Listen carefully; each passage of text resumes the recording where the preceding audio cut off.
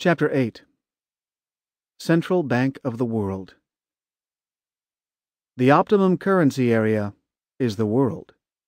Robert A. Mundell, recipient, Nobel Prize in Economics. I haven't read the governor's proposal, but as I understand, it's a proposal designed to increase the use of the IMF special drawing rights. We're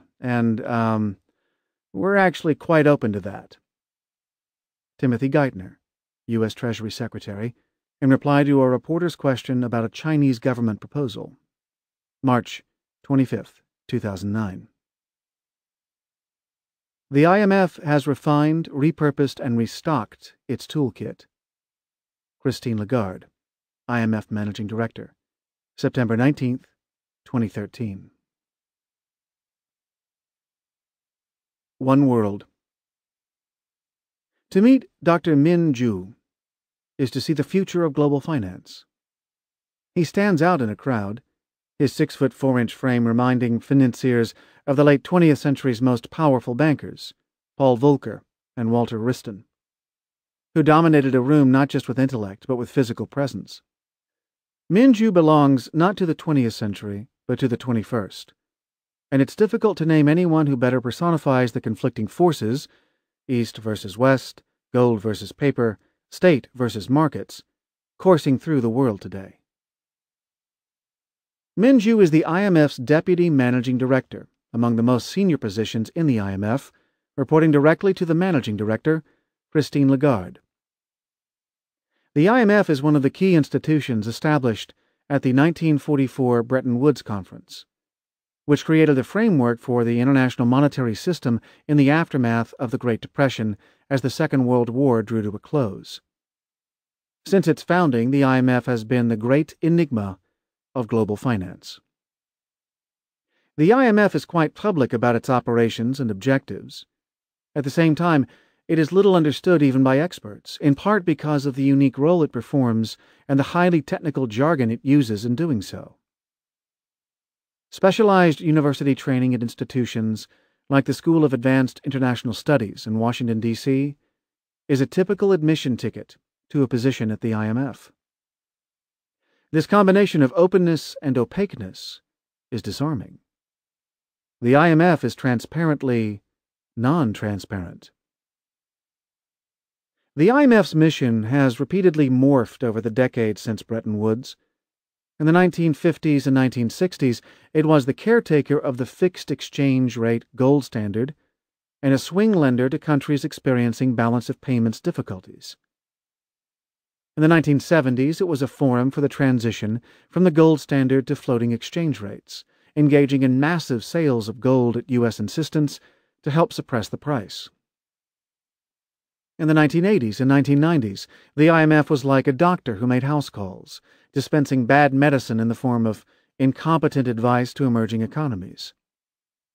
This role ended abruptly with blood in the streets of Jakarta and Seoul, and scores killed as a result of the IMF's mishandling of the 1997-98 global financial crisis.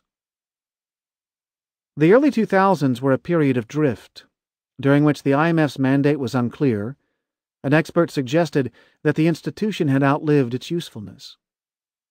The IMF re-emerged in 2008 as the de facto secretariat and operating arm of the G20, coordinating policy responses to the financial panic that year. Today, the IMF has capitalized on its newfound role as global lender of last resort. It has become the central bank of the world. Min Ju holds the highest-ranking position ever held by a Chinese citizen at the IMF, the World Bank, or the Bank for International Settlements, the international monetary system's three multilateral pillars.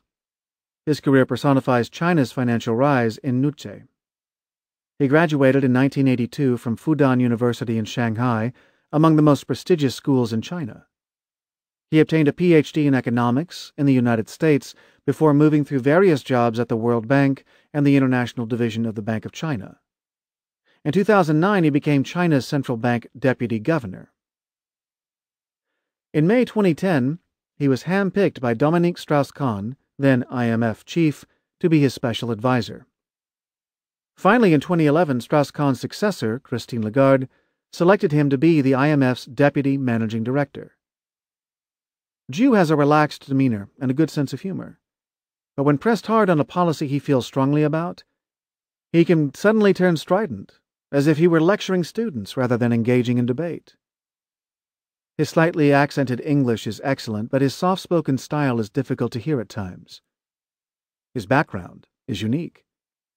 He has operated at the highest levels at a central bank under Chinese Communist Party control and at the highest levels of the IMF, an institution ostensibly committed to free markets and open capital accounts. Zhu travels continually on official IMF business, for university lectures, and to attend prestigious international conferences such as the Davos World Economic Forum. Private bankers and government officials eagerly seek his advice at the IMF's Washington, D.C. headquarters and on the sidelines of G20 summits, while Communist Party Central Politburo members do the same on his periodic trips to Beijing.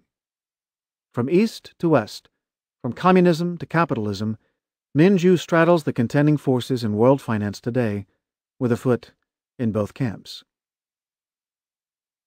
No one, including central bank governors and Madame Lagarde herself, is more aware than Zhu of the international monetary system's hidden truths, which makes his global economic and financial views especially significant. He is an adamant globalist, reflecting his position between the worlds of state capitalism and free markets.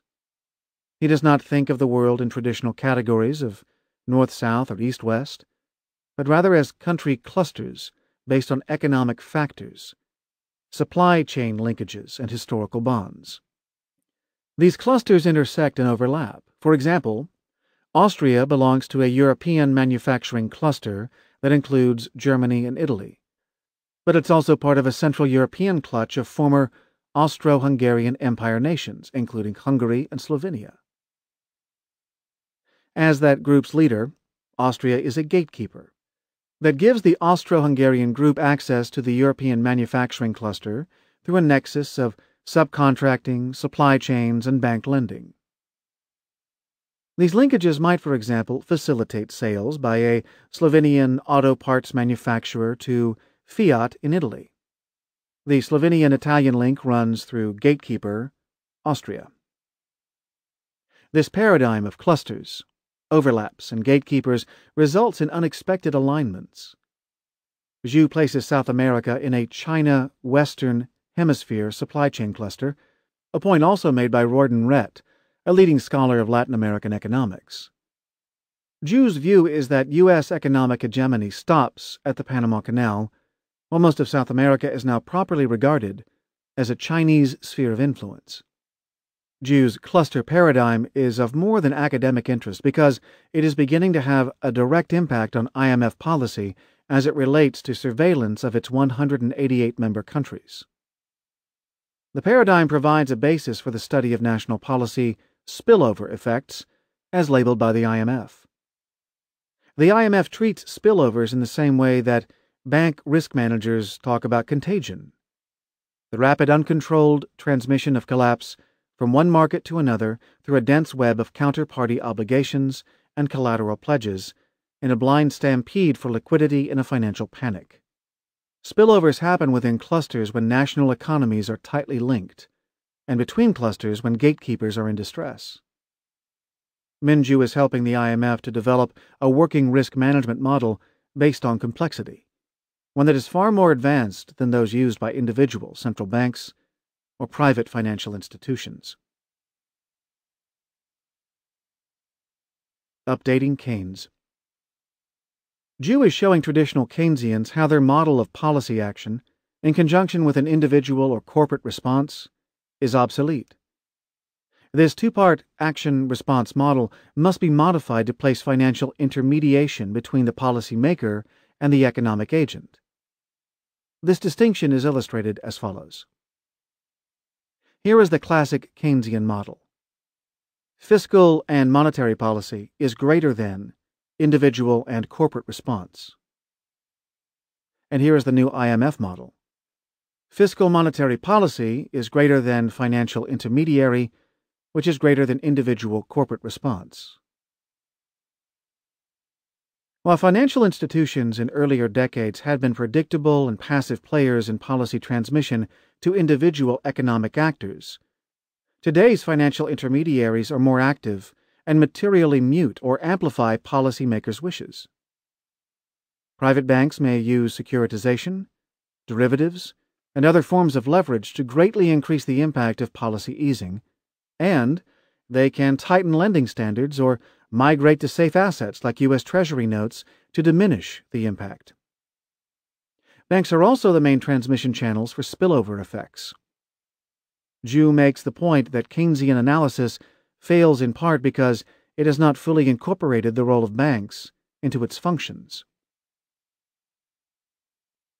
Clustering, spillover, and financial transmission are the three theoretical legs supporting the platform from which the IMF surveys the international monetary system. New concepts of this kind can percolate in university economics departments for decades before they have practical effect.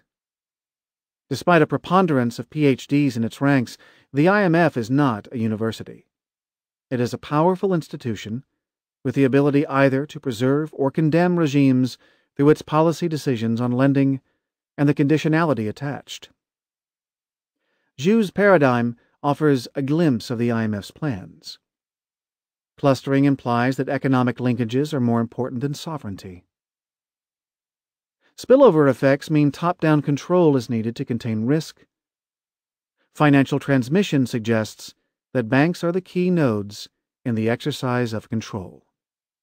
In a nutshell, the IMF seeks to control finance, to contain risk, and to condition economic development on a global basis.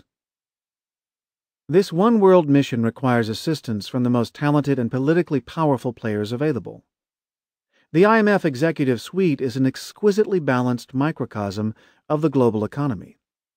In addition to Min Zhu and Managing Director Christine Lagarde, the IMF top management includes David Lipton from the United States, Naoyuki Shinohara from Japan, and Nemat Shafik from Egypt. Group diversity is more than an exercise in multinationalism. Lagarde represents the European interest, Min Zhu the Chinese, Lipton the American, Shinohara the Japanese, and Shafik the developing economies. The top 5 managers at the IMF, seated around a conference table, effectively speak for the world.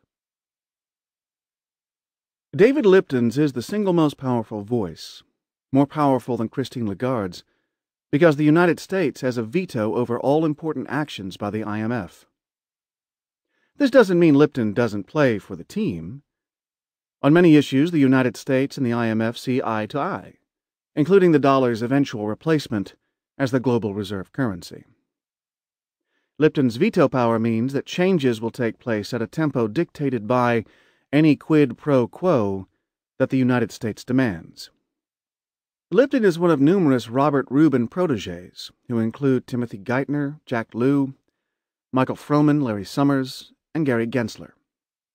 These men have for years controlled U.S. economic strategy in the international arena. Robert Rubin was Treasury Secretary from 1995 to 1999, after having worked several years in the Clinton White House as National Economic Council Director. Before joining the U.S. government, Rubin was Goldman Sachs co-chairman. He worked at Citigroup in the chairman's office from 1999 to 2009, and he briefly served as Citigroup chairman at the start of the financial markets collapse in 2007. Lipton, Froman, Geithner, Summers, and Gensler all worked for Rubin at the U.S. Treasury in the late 1990s. Lew at the White House. Lipton, Lew, and Froman later followed Rubin to Citigroup, while Summers later worked as a Citigroup consultant. After being vetted and groomed in mid-level positions in the 1990s, this bland, bureaucratic team was carefully placed and promoted within the White House, Treasury, IMF, and elsewhere in the 2000s to ensure Rubin's web of influence and role as the de facto godfather of global finance. Geithner is the former Treasury Secretary and former President of the Federal Reserve Bank of New York. Lew currently holds the Treasury Secretary position. Froman was a powerful behind-the-scenes figure in the White House National Economic Council and National Security Council from 2009 through 2013, and then the U.S. Trade Representative. Larry Summers is a former Treasury Secretary and chaired President Obama's National Economic Council. During his White House years, Froman was the U.S. Sherpa at G20 meetings, sometimes seen whispering in the president's ear just as a key policy dispute was about to be ironed out with Chinese President Hu Jintao or another world leader. From 2009 through 2013, Gensler was chairman of the Commodity Futures Trading Commission, the agency that regulates Treasury bond and gold futures trading. The members of the Rubin clique are extraordinary in the incompetence they displayed during their years in public and private service, and in the financial devastation they left in their wake. Rubin and his subordinate and successor, Larry Summers, promoted the two most financially destructive legislative changes in the past century: Glass-Steagall repeal in 1999, which allowed banks to operate like hedge funds, and derivatives regulation repeal in 2000, which opened the door to massive hidden leverage by banks.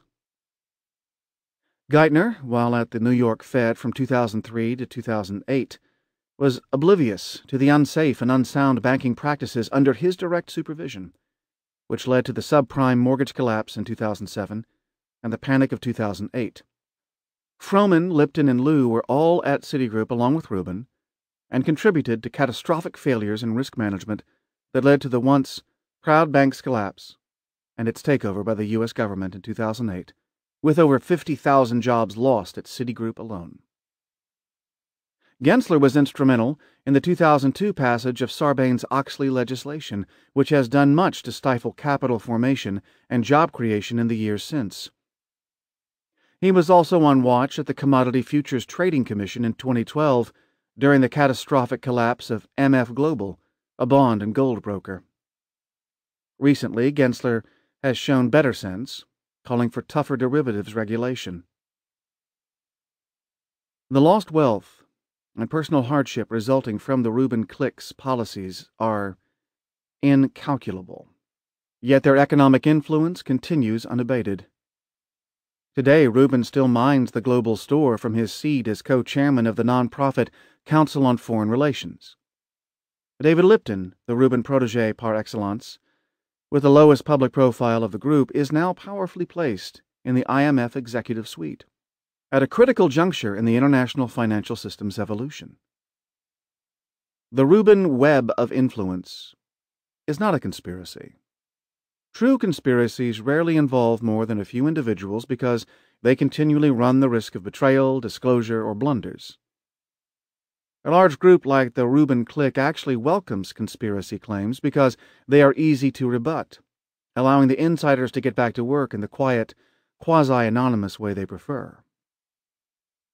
The Rubin web is more a fuzzy network of like-minded individuals with a shared belief in the superiority of elite thought and with faith in their coteries' capacity to act in the world's best interests. They exercise global control not in the blunt, violent manner of Hitler, Stalin, or Mao, but in the penumbra of institutions like the IMF, behind a veneer of bland names and benign mission statements. In fact, the IMF's ability to topple a regime by withholding finance in a crisis is no less real than the power of Stalin's KGB or Mao's Red Guards. The executive team at the IMF holds the view, more gimlet-eyed than any central banks, that the international money system is severely impaired. Because of massive money printing since 2008, a new collapse could emerge at any time, playing out not just with failures of financial institutions or sovereigns, but with a loss of confidence in the U.S. dollar itself. Institutional memory reaches back to the dollar crash of October 1978, reversed only with Fed Chairman Paul Volcker's strong dollar policies beginning in August 1979, and IMF issuance of its world money, the special drawing right, or SDR, in stages from 1979 to 1981. The dollar gained strength in the decades that followed, but the IMF learned how fragile confidence in the dollar could be when U.S. policy was negligently managed. Min Ju sees these risks as well, even though he was a college student during the last dollar collapse. He knows that if the dollar collapses again, China has by far the most to lose, given its role as the world's largest external holder of U.S. dollar-denominated debt. Zhu believes the world is in a true depression, the worst since the 1930s. He is characteristically blunt about the reasons for it. He says the problems in developed economies are not cyclical, they are structural. Economists publicly disagree about whether the current economic malaise is cyclical or structural. A cyclical downturn is viewed as temporary, a phase that can be remedied with stimulus spending of the classic Keynesian kind. A structural downturn, by contrast, is embedded and lasts indefinitely unless adjustments in key factors, such as labor costs, labor mobility, taxes, regulatory burdens, and other public policies, are made. In the United States, the Federal Reserve and Congress have acted as if the U.S. output gap, the difference between potential and actual growth, is temporary and cyclical. This reasoning suits most policymakers and politicians because it avoids the need to make hard decisions about public policy. Zhu cuts through this myopia. Central bankers like to say the problem is mostly cyclical and partly structural, he recently said. I say to them it's mostly structural and partly cyclical. But actually, it's structural. The implication is that the structural problem requires structural, not monetary, solutions. The IMF is currently confronted with a full plate of contradictions. IMF economists, such as Jose Viñals, have warned repeatedly about excessive risk-taking by banks, but the IMF has no regulatory authority over banks in its member countries. Anemic global growth gives rise to calls for stimulus-style policies, but stimulus will not work in the face of structural impediments to growth. Any stimulus effect requires more government spending, but spending involves more debt at a time when sovereign debt crises are acute. Christine Lagarde calls for short-term stimulus combined with long-term fiscal consolidation, but markets don't trust politicians' long-term commitments. There is scant appetite for benefit cuts, even by countries on the brink of collapse like Greece. Proposed solutions are all either politically infeasible or economically dubious. Min Zhu's new paradigm points the way out of this bind. His clustering and gatekeeper analysis suggests that policies should be global, not national, and his spillover analysis suggests that more direct global bank regulation is needed to contain crises. The specter of the sovereign debt crisis suggests the urgency for new liquidity sources, bigger than those that central banks can provide, the next time a liquidity crisis strikes. The logic leads quickly from one world to one bank to one currency for the planet. The combination of Christine Lagarde's charismatic leadership, Min Zhu's new paradigm, and David Lipton's opaque power have positioned the IMF for its greatest role yet. One bank. The Federal Reserve's status as a central bank has long been obvious. But in its origins from 1909 to 1913, following the Panic of 1907, supporters went to great lengths to disguise the fact that the proposed institution was a central bank. The most conspicuous part of this exercise is the name itself, the Federal Reserve. It is not called the Bank of the United States of America, as the Bank of England or the Bank of Japan proclaim themselves. Nor does the name contain the key phrase, central bank, in the style of the European Central Bank. Obfuscation was much by design. The American people had rejected central banks twice before. The original central bank, the Bank of the United States, chartered by Congress in 1791, was closed in 1811 after its 20-year charter expired. A second Bank of the United States, also a central bank, existed from 1817 to 1836, but its charter was also allowed to expire in the midst of an acrimonious debate between supporters and opponents. From 1836 to 1913, a period of great prosperity and invention, the United States had no central bank.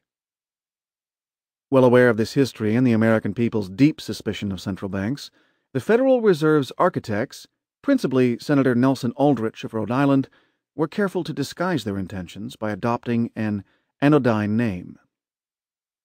Likewise, the IMF is best understood as a de facto central bank of the world, despite the fact that the phrase central bank does not appear in its name. The test of central bank status is not the name, but the purpose.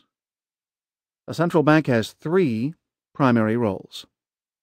It employs leverage, it makes loans, and it creates money. Its ability to perform these functions allows it to act as a lender of last resort in a crisis. Since 2008, the IMF has been doing all three in a rapidly expanding way.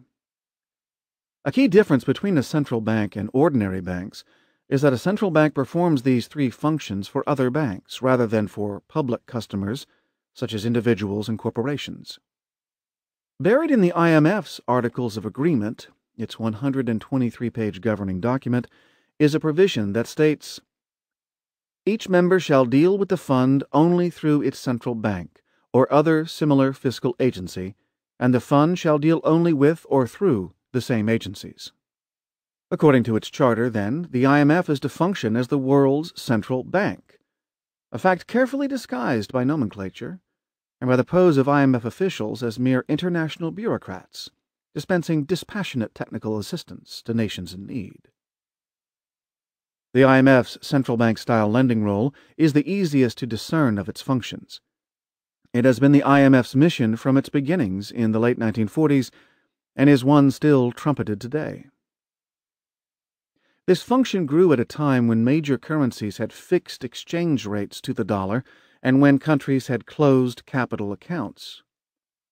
When trade deficits or capital flight arose, causing balance of payment problems, countries could not resort to a devaluation quick fix unless they could show the IMF that the problems were structural and persistent. In those cases, the IMF might approve devaluation. More typically, the IMF acted as a swing lender, providing liquidity to the deficit country for a time, typically 3 to 5 years, in order for that country to make policy changes necessary to improve its export competitiveness. The IMF functioned for national economies, the way a credit card works for an individual who temporarily needs to borrow for expenses but plans to repay from a future paycheck.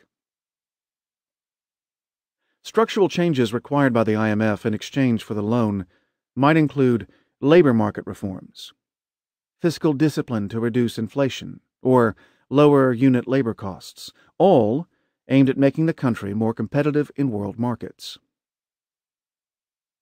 Once the adjustments took hold, the deficits would then turn to surpluses and the IMF loans would be repaid. However, that theory seldom worked smoothly in practice, and as trade deficits, budget deficits, and inflation persisted in certain member nations, devaluations were permitted. While devaluation can improve competitiveness, it can also impose large losses on investors in local markets who relied on attractive exchange rates to the dollar to make their initial investments. On the other hand, if it so chooses, the IMF can make loans to help countries avoid devaluation and thereby protect investors such as J.P. Morgan Chase, Goldman Sachs, and their favorite clients. Today, the IMF website touts loans to countries such as Yemen, Kosovo, and Jamaica as examples of its positive role in economic development. But such loans are window dressing, and the amounts are trivial compared to the IMF's primary lending operation, which is to prop up the euro. As of May 2013, 45% of all IMF loans and commitments were extended to just 4 countries, Ireland, Portugal, Greece, and Cyprus, as part of the euro bailout. Another 46% of loans and commitments were extended to just 2 other countries, Mexico, whose stability is essential to the United States, and Poland, whose stability is essential to both NATO and the EU. Less than 10% of all IMF lending was to the neediest economies in Asia, Africa, or South America.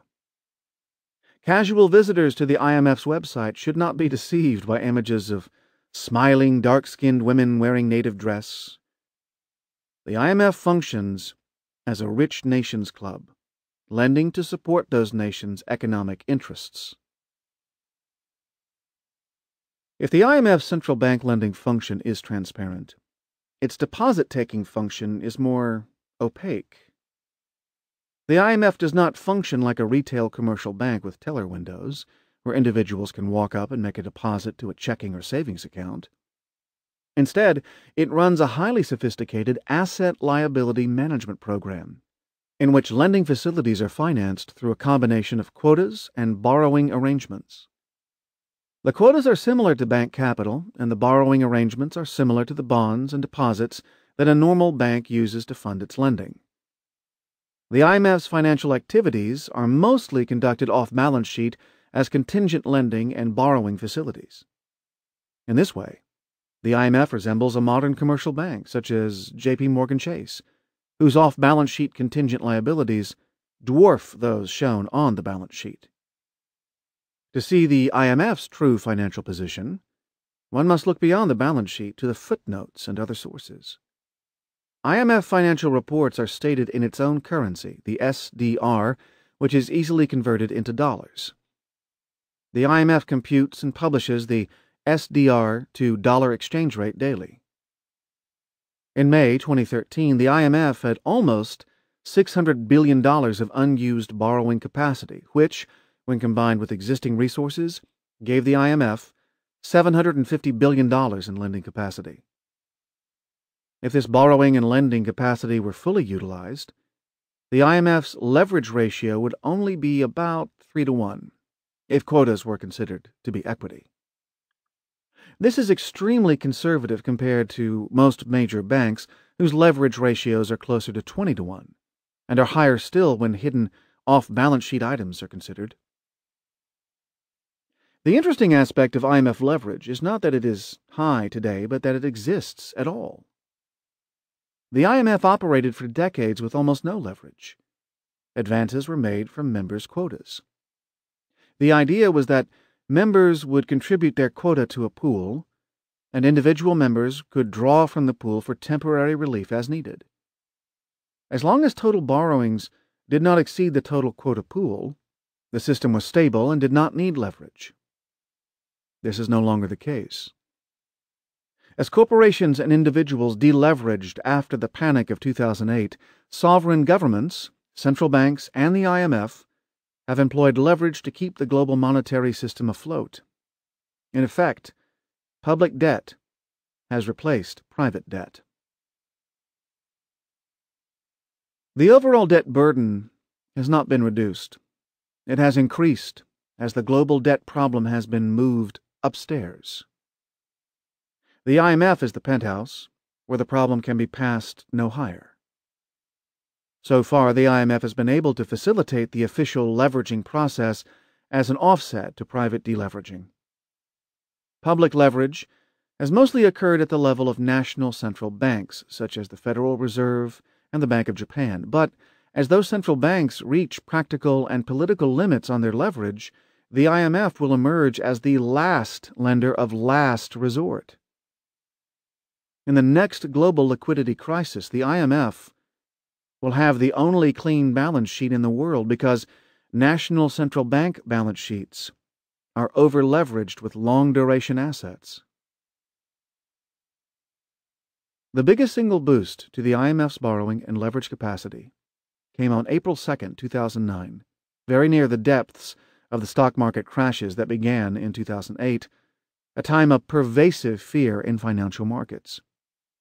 The occasion was the G20 Leaders Summit in London, hosted by the UK Prime Minister Gordon Brown and attended by US President Obama, French President Sarkozy, German Chancellor Merkel, China's Hu Jintao, and other world leaders.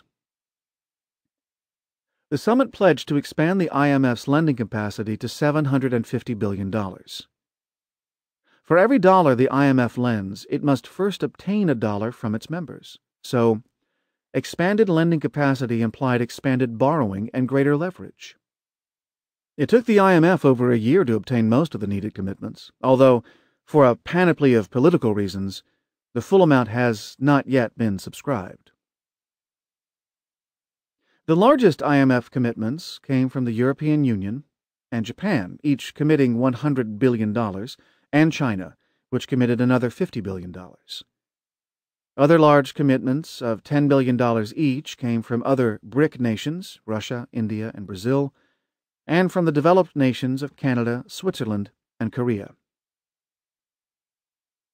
The most contentious commitment to the IMF's new borrowing facility involved the United States. On April 16, 2009, just days after the G20 summit, President Obama sent letters to the congressional leadership requesting its support for a $100 billion commitment to the new IMF borrowings. The president, guided by Rubin protege Mike Froman, had made a verbal pledge of the $100 billion at the summit, but he needed legislation to deliver on the actual funding. The letters to Congress stated that the new funding was a package deal intended to increase IMF votes for China and to force gold sales by the IMF. President Obama's letter also called for a special one-time allocation of special drawing rights, reserve assets created by the IMF that will increase global liquidity. The president's letters were refreshingly candid on the IMF's ability to print world money. China wanted additional votes at the IMF and wanted more gold dumped on the market to avoid a run-up in the price at a time when it was acquiring gold covertly. The United States wanted the IMF to print more world money. The IMF wanted hard currency from the United States and China to conduct bailouts. The deal, which had something for everyone, had been carefully structured by Mike Froman and other Sherpas at the summit, and signed on by Geithner, Obama, and the G20 leaders. Looking a bit deeper, the Obama letter to Congress contained another twist. The new commitments to the IMF came not as quotas, but as loans, consistent with the IMF's growing role as a leveraged bank. The president sought to reassure Congress that the loan to the IMF was not an expenditure and therefore would have no impact on the U.S. budget deficit. The president's letter said, "That is because when the United States transfers dollars to the IMF, the United States receives in exchange a liquid interest-bearing claim on the IMF, which is backed by the IMF's strong financial position, including gold." This statement is entirely true. The IMF does have a strong financial position, and it has the third largest gold hoard in the world after the United States and Germany. It was curious that just as Federal Reserve officials were publicly disparaging gold's role in the monetary system, the president felt the need to mention gold to the Congress as a confidence booster. Despite disparagement of gold by academics and central bankers, gold has never fully lost its place as the bedrock of global finance. Drilling still further down, we find a curious feature of the IMF loan proposal. If the United States gave the IMF $100 billion in cash, it would receive an interest-bearing note from the IMF in exchange. However, the note would be denominated not in dollars, but in SDRs. Since the SDR is a non-dollar world currency, its value fluctuates against the U.S. dollar. The SDR exchange value is calculated partly by reference to the dollar, but also by reference to a currency basket that includes the Japanese yen, the euro, and the UK pound sterling. This means that when the IMF note matures, the United States will receive back not the original $100 billion, but a different amount depending on the fluctuation of the dollar against the SDR. If the dollar were to grow stronger against the other currencies in the SDR basket, the United States would receive less than the original $100 billion loan in repayment because the non-dollar basket components would be worth less. But if the dollar were to grow weaker against the other currencies in the SDR basket, the United States would receive more than the original $100 billion loan in repayment because the non-dollar basket components would be worth more. In making the loan, the U.S. Treasury is betting against the dollar, since only a decline in the dollar would enable the United States to get its money back. This $100 billion bet against the dollar was not mentioned in the president's letter and went largely unrecognized by Congress at the time.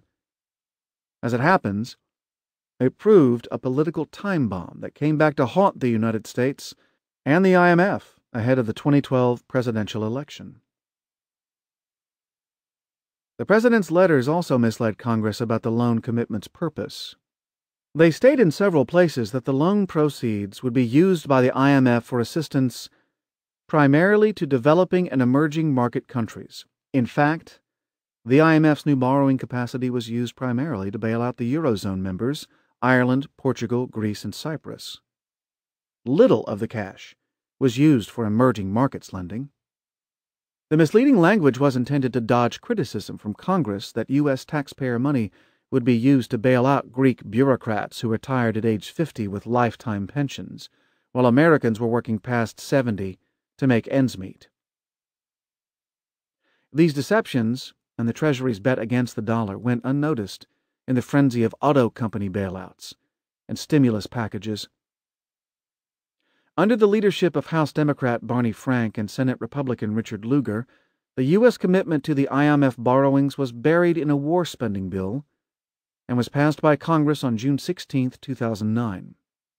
The IMF issued a press release with remarks by then Managing Director Dominique Strauss-Kahn touting the legislation and describing it as a significant step forward. While the legislation provided for the $100 billion U.S. commitment, the IMF did not actually borrow the funds right away. The commitment was like a credit line on a MasterCard that the cardholder has not yet used. The IMF could swipe the MasterCard at any time and get the $100 billion from the United States simply by issuing a borrowing notice. In November 2010, the Obama plan to finance IMF bailouts had the rug pulled out from under it by the midterm elections and the Republican takeover of the House of Representatives. Republican success was fueled by Tea Party resentment at earlier bailouts for Wall Street banks, Goldman Sachs and J.P. Morgan Chase. Barney Frank lost his House Financial Services Committee chairmanship, and the new Republican leadership began examining the implications of the U.S. commitment to the IMF. By early 2011, the European sovereign debt crisis had reached a critical state, and it was impossible to disguise the fact that U.S. funds, if drawn by the IMF, would be used to bail out retired Greek and Portuguese bureaucrats. Conservative publications featured headlines like, "Why is the U.S. bankrolling IMF's bailouts in Europe?" On November 28, 2011, Barney Frank announced his retirement. Also in 2011, Senator Jim DeMint, Republican, South Carolina, introduced legislation to rescind the U.S. commitment to the IMF. The DeMint bill was defeated by the Senate on a 55-45 vote. That defeat needed votes from Republicans, which were provided by Richard Lugar, Republican, Indiana, and a few others. On May 8, 2012, the Tea Party struck back by supporting Richard Murdoch, who went on to defeat Lugar in a primary election, forcing Lugar's retirement after 36 years as a senator. One by one, the IMF's friends in the U.S. Congress were stepping aside or being forced out. With regard to the Frank and Lugar departures from Congress, the IMF's Lagarde gave a Gallic shrug and said, "We will miss them." By late 2013, the sparring match between the White House and Congress over funding for the IMF had grown more intense. After the London G20 summit, the IMF had taken further steps to increase its borrowing power beyond the original commitments, shifting some of the U.S. lending commitment away from debt toward a quota increase. In effect, it moved part of the U.S. money from temporary lending to permanent capital. These 2010 changes, which also followed through on the London summit commitments to increase the voting power of China, required congressional approval beyond that contained in the 2009 Barney Frank legislation. Hundreds of eminent international economists and prominent former officials such as Treasury Secretary Hank Paulson, who had engineered the Goldman Sachs bailout in 2008, publicly called on Congress to approve the legislation. However, President Obama did not include the new requests in his 2012 or 2013 budgets in order to avoid making a campaign issue out of U.S. taxpayer support for European bailouts. At this point, Christine Lagarde's impatience with the process began to boil over. During the World Economic Forum in Davos on January 28, 2012, she hoisted her Louis Vuitton handbag in the air and said, "I am here with my little bag to actually collect a bit of money." In an interview with the Washington Post published on June 29, 2013, she was more pointed and said, "We have been able to significantly increase our resources, notwithstanding the fact that the U.S. did not contribute or support that move. I think everybody would like to complete the process. Let's face it, it has been around a long time."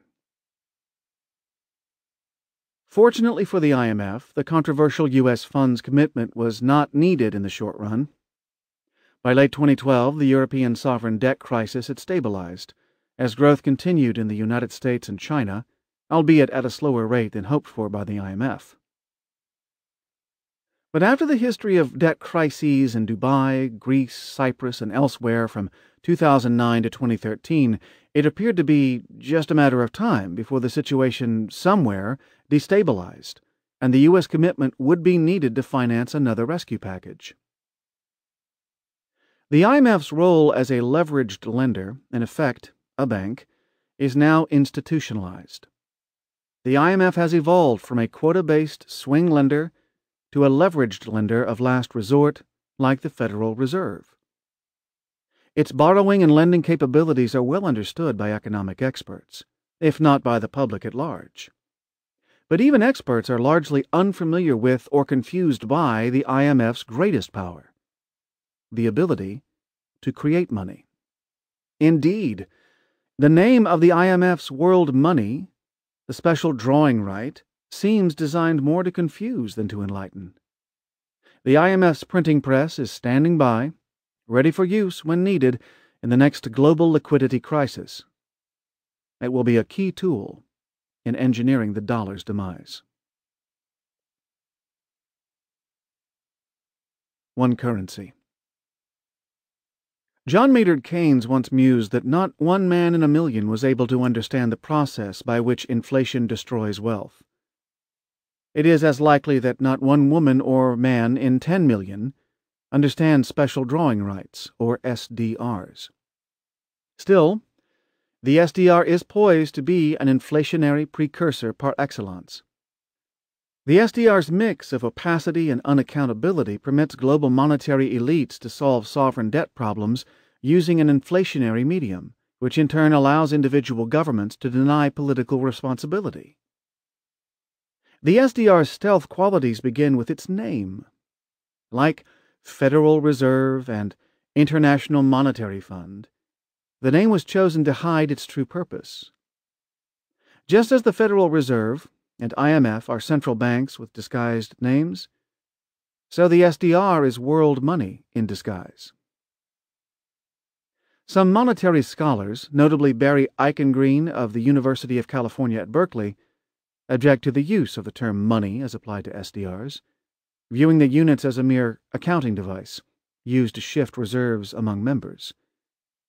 But the IMF's own financial reports refute this view. Its annual report contains the following disclosures. The SDR may be allocated by the IMF as a supplement to existing reserve assets. Its value as a reserve asset derives from the commitments of participants to hold and accept SDRs. The SDR is also used by a number of international and regional organizations as a unit of account. Participants and prescribed holders can use and receive SDRs in transactions among themselves. As money is classically defined as having three essential qualities: store of value, unit of account, and medium of exchange, this disclosure clinches the case for the SDR as money. The IMF itself says the SDR has value, is a unit of account, and can be used as a medium of exchange in transactions among designated holders. The three-part money definition is satisfied in full. The amount of SDRs in circulation is minuscule compared to national, and regional currencies such as the dollar and euro.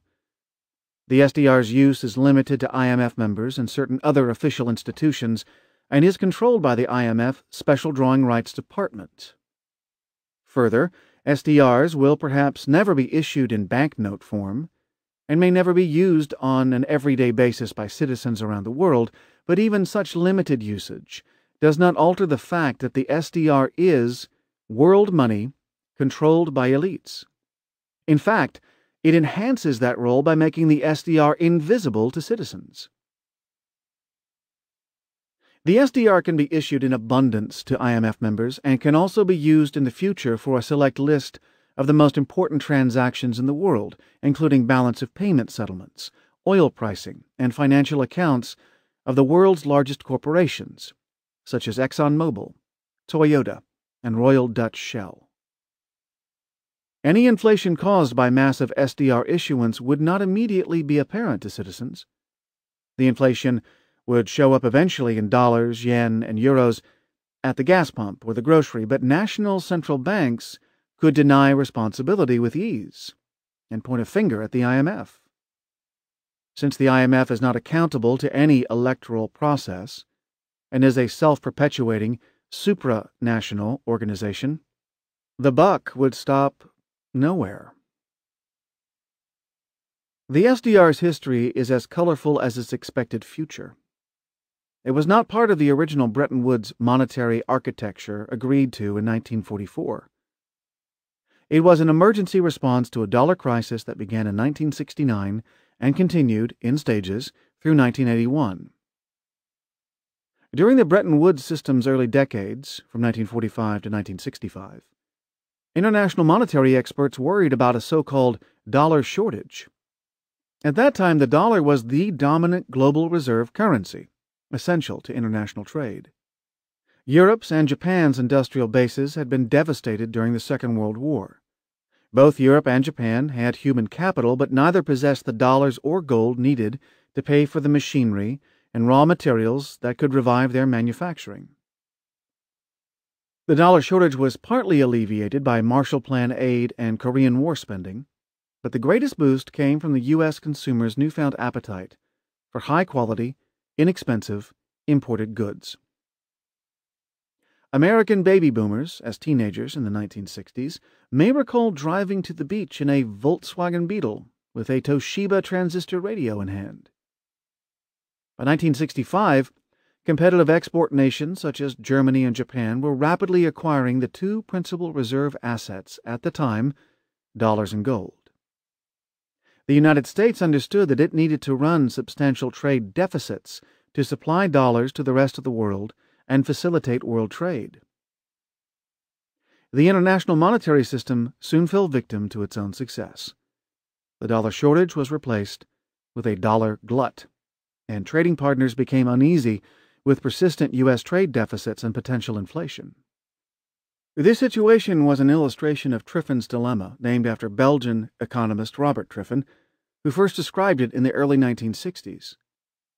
Triffin pointed out that when one nation issues the global reserve currency, it must run persistent trade deficits to supply that currency to its trading partners. But if the deficits persist too long, confidence in the currency will eventually be lost. Paradoxically, both a dollar shortage and a dollar glut give rise to consideration of alternative reserve assets. In the case of a dollar shortage, a new asset is sought to provide liquidity. In the case of a dollar glut, a new asset is sought to provide substitutes for investing reserves and to restore confidence. Either way, the IMF has long been involved in the contemplation of alternatives to the dollar. By the late 1960s, confidence in the dollar was collapsing due to a combination of U.S. trade deficits, budget deficits, and inflation brought on by President Lyndon Johnson's guns and butter policies. U.S. trading partners, notably France and Switzerland, began dumping dollars for gold. A full-scale run on Fort Knox commenced, and the U.S. gold hoard was dwindling at an alarming rate, leading to President Nixon's decision to end the dollar's gold convertibility on August 15, 1971. As caretaker of the international monetary system, the IMF confronted collapsing confidence in the dollar and a perceived gold shortage. The UK pound sterling had already devalued in 1967 and was suffering its own crisis of confidence. German marks were considered attractive, but German capital markets were far too small to provide global reserve assets in sufficient quantities. The dollar was weak, gold was scarce, and no alternative assets were available.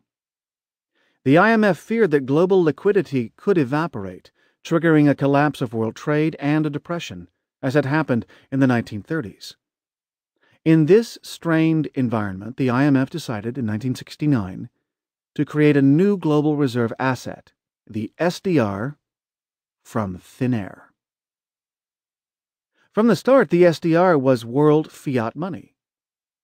Kenneth W. Dam, a leading monetary scholar and former senior U.S. government official who served in the Treasury, the White House, and Department of Defense, explains in his definitive history of the IMF, "The SDR differed from nearly all prior proposals in one crucial respect. Previously, it had been thought essential that any new international reserves created through the fund, and particularly any new reserve asset, be backed by some other asset. The SDR, in contrast, was created out of, so to speak, whole cloth. It was simply allocated to participants in proportion to quotas, leading some to refer to the SDR as manna from heaven. Thereafter it existed and was transferred without any backing at all. A ready analogy is to fiat money created by national governments but not convertible into underlying assets such as gold." Initially, the SDR was valued as equivalent to 0.888671 grams of fine gold, but this IMF gold standard was abandoned in 1973, not long after the United States itself abandoned the gold standard with respect to the dollar. Since 1973, the SDR's value has been computed with reference to a reserve currency basket. This does not mean that the SDR is backed by hard currencies, as Dan points out, merely that it has value in transactions and accounting is calculated in that manner. Today, the basket consists of dollars, euros, yen, and pounds sterling in specified weights. SDRs have been issued to IMF members on 4 occasions since their creation. The first issue was for 9.3 billion SDRs, handed out in stages from 1970 to 1972. The second issue was for 12.1 billion SDRs, also done in stages, from 1979 to 1981. There was no SDR issuance for almost 30 years, from 1981 to 2009. This was the King Dollar era, engineered by Paul Volcker and Ronald Reagan, which continued through the Republican and Democratic administrations of George Bush, Bill Clinton, and George W. Bush. Then, in 2009, in the wake of the financial crisis and in the depths of a new depression, the IMF issued 161.2 billion SDRs on August 28th and 21.5 billion SDRs on September 9th. The cumulative SDR issuance since their creation is $204.1 billion, worth over $30 billion at the current dollar SDR exchange rate. The history makes it clear that there is a close correspondence between periods of SDR issuance and periods of collapsing confidence in the dollar. The best index of dollar strength or weakness is the price-adjusted Broad Dollar Index, calculated and published by the Federal Reserve. The Fed's Dollar Index series begins in January 1973 and is based on a par value expressed as 100.00 on the index. The first SDRs issued in 1970 to 1972 predate this index, but were linked to the dollar's 20% collapse against gold at the time. The second SDR issuance from 1979 to 1981 immediately followed a dollar breakdown from a Fed index level of 94.2780 in March 1977 to 84.1326 in October 1978, an 11% decline in 19 months. After the issuance, the dollar recovered its standing, and the index hit 103.2159 in March 1982. This was the beginning of the King Dollar period. The third and fourth SDR issuances began in August 2009, not long after the dollar crashed to an index level of 84.1730 in April 2008, near its level in the crisis of 1979. The lags of approximately a year between index lows and SDR issuance are a reflection of the time it takes the IMF to obtain board approval to proceed with new issuance. Unlike the issuance in the 1980s King Dollar period, the massive 2009 issuance did not result in the dollar regaining its strength. In fact, the dollar index reached an all-time low of 80.5178 in July 2011, just before gold hit an all-time high of $1,895 on September 5th. The difference in 2011 compared to 1982 was that the Fed and Treasury were pursuing a weak dollar policy, in contrast to Paul Volcker's strong dollar policy. Nevertheless, the 2009 SDR issuance served its purpose, reliquefying global financial markets after the panic of 2008. Markets regained their footing by late 2012 with the stabilization of the European sovereign debt crisis after Mario Draghi's whatever it takes pledge on the ECB's behalf. By 2012, global liquidity was restored, and SDRs were once again placed on the shelf, awaiting the next global liquidity crisis. Although the SDR is a useful tool for emergency liquidity creation, thus far the dollar retains its status as the world's leading reserve currency. Performing a reserve currency role requires more than just being money. It requires a pool of investable assets, primarily a deep liquid bond market. Any currency can be used in international trade if the trading partners are willing to accept it as a medium of exchange. But a problem arises after one trading partner has acquired large trade currency balances. And that party needs to invest the balances in liquid assets that pay market returns and preserve value. When the balances are large, for example China's $3 trillion in reserves, the investable asset pool must be correspondingly large. Today, U.S. dollar-denominated government bonds are the only markets in the world large and diversified enough to absorb the investment flows coming from surplus nations, such as China, Korea, and Taiwan. The SDR market is microscopic in comparison. Still, the IMF makes no secret of its ambitions to transform the SDR into a reserve currency that could replace the dollar. This was revealed in an IMF study released in January 2011, consisting of a multi-year, multi-step plan to position the SDR as the leading global reserve asset. The study recommends increasing the SDR supply to make them liquid and more attractive to potential private sector market participants, such as Goldman Sachs and Citigroup.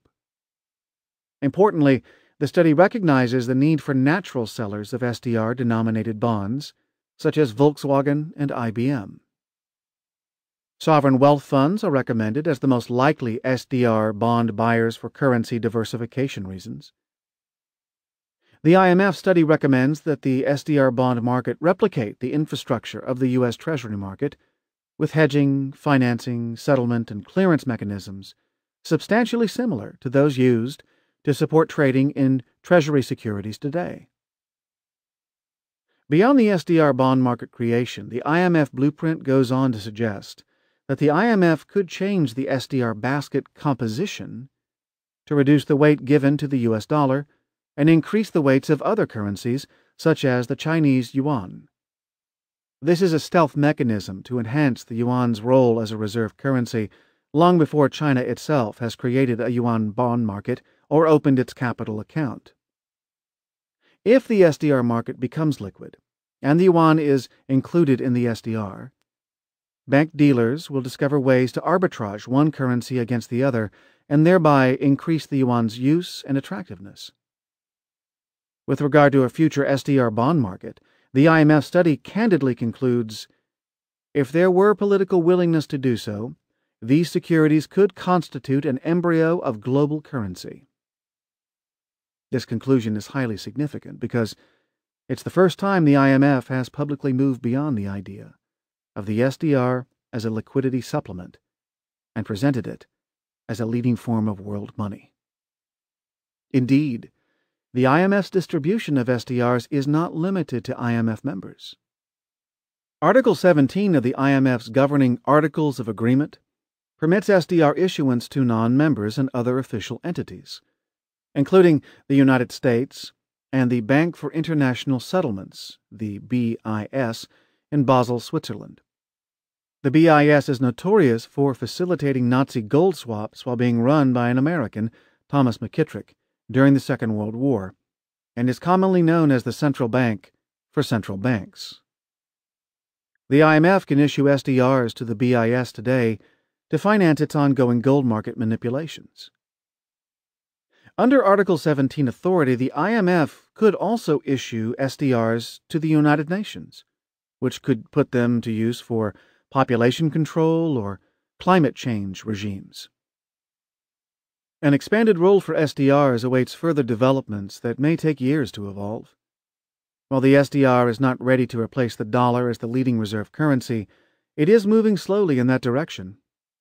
Still, the SDR's rapid response role as a liquidity source in a financial panic is well practiced. The 2009 SDR issuance can be viewed as a test drive prior to a much larger issuance and a future liquidity crisis. SDRs granted to an IMF member are not always immediately useful because that member may need to pay debts in dollars or euros. However, SDRs can be swapped for dollars with many other members who do not mind receiving them. The IMF has an internal SDR department that facilitates these swaps. For example, if Austria has obligations in Swiss francs and receives an SDR allocation, Austria can arrange to swap SDRs for dollars with China. Austria then sells the dollars for Swiss francs and uses the francs to meet its obligations. China will gladly take SDRs for dollars as a way to diversify its reserves out of dollars. In actual swaps, China had acquired the equivalent of $1.24 billion in SDRs above its formal allocations by April 30, 2012. IMF Deputy Managing Director Min Ju cryptically summarized the SDR's liquidity role when he stated, "They are fake money, but they are a kind of fake money that can be real money." The IMF is transparent when it comes to the purpose of SDR issuance. The entire Bretton Woods architecture, which gave rise to the IMF, was a reaction to the 1930s depression and deflation. The IMF Articles of Agreement address this issue explicitly. They state, "In all its decisions with respect to the allocation of special drawing rights, the fund shall seek to meet the long-term global need, as and when it arises, to supplement existing reserve assets in such manner as will avoid deflation." Deflation is every central bank's nemesis because it is difficult to reverse, impossible to tax, and makes sovereign debt unpayable by increasing the value of debt. By explicitly acknowledging its mission to prevent deflation, the IMF's actions are consistent with the aims of other central banks. With its diverse leadership, leveraged balance sheet, and the SDR, the IMF is poised to realize its one world, one bank, one currency vision and exercise its intended role as central bank of the world. The next global liquidity crisis will shake the stability of the international monetary system to its core. It may also be the catalyst for the realization of the IMF's vision. The SDR is the preferred pretender to the dollar's throne.